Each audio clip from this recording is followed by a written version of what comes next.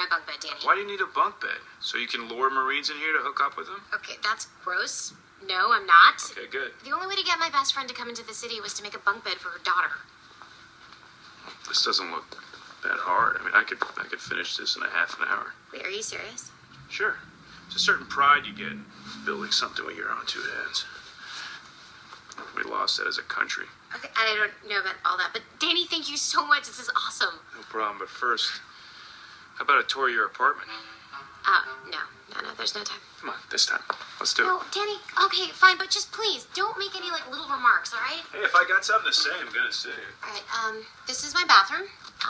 Over here is my closet, and that is the tour. Why do you need so many moisturizers?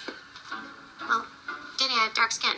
Dark-skinned people need moisturizers, or we get ashy. Didn't you know that? No, that's actually pretty interesting.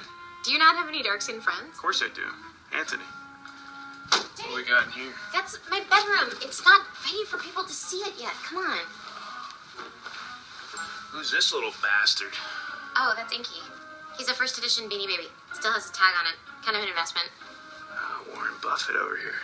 Okay, just can you please get off my bed, go back to my bunk bed, and make it look like I did it, and then leave? Just can you... This is weird, Danny. Okay, let's Just go. make my bunk bed. Thanks.